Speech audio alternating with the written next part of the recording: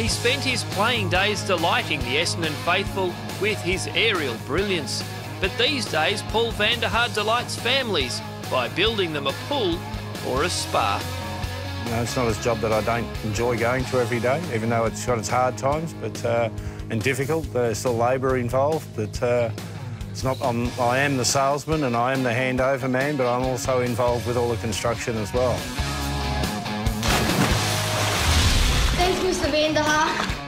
The trade is in the Bomber great's blood, with his father one of Victoria's original pool builders after emigrating from the Netherlands. 1958 he started doing a few, so school holidays was always time with Dad going out working, and it's been a carry-on from there where I've learnt the industry and I've continued through it, running it myself now.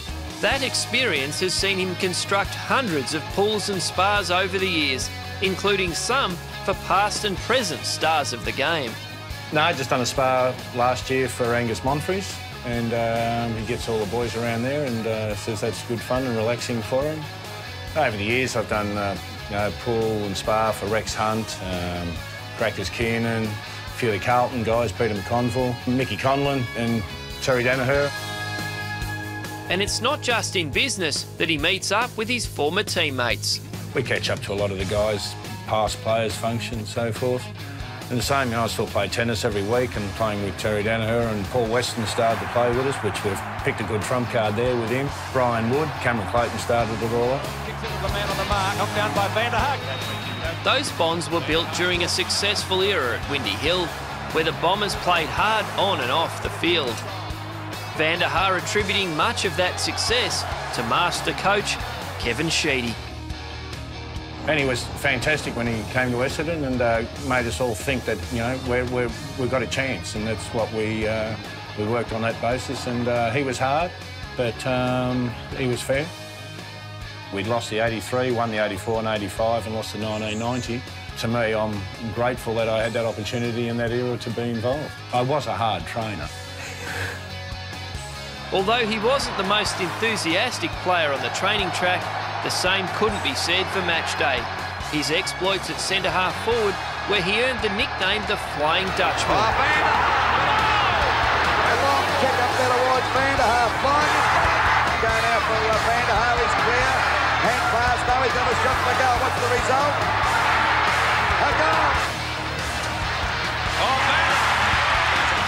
Essendon running rings around Collingwood at the moment. Vander Haar lobs it at goal and has put it through. Vander Haar. Oh, I couldn't hold that mark. It's tapped on now. Vander Haar goes after the shot at goal. Not a bad sort of a kick. It's a goal. What a ripper. But one game in particular stands out. The day he and childhood hero Peter Knights put on a performance to remember at Windy Hill in 1978. Vander Haar, the two points. And having a great, successful game that day for both of us, we still talk about it, and I catch up with Pete occasionally, and it's one of those days. There's some days where the ball just kept bouncing the wrong way, but one of those days was a good day. Knights in front of Vander Haar. Another game he often gets asked about also involved Hawthorn. By all the... Oh, Burden has ironed out with a hip and shoulder. No, he got me a beauty, and that's the way the game was played, and I don't see any bad things about it. That's the way the game was. And I was the unfortunate one at the wrong end of it. No, I've got no qualms against Dermy for that. So, no, I put a spa in for him and renovated his pool quite a few years ago, so I got him one back. Although copping big hits wasn't the hardest part of playing footy during that era.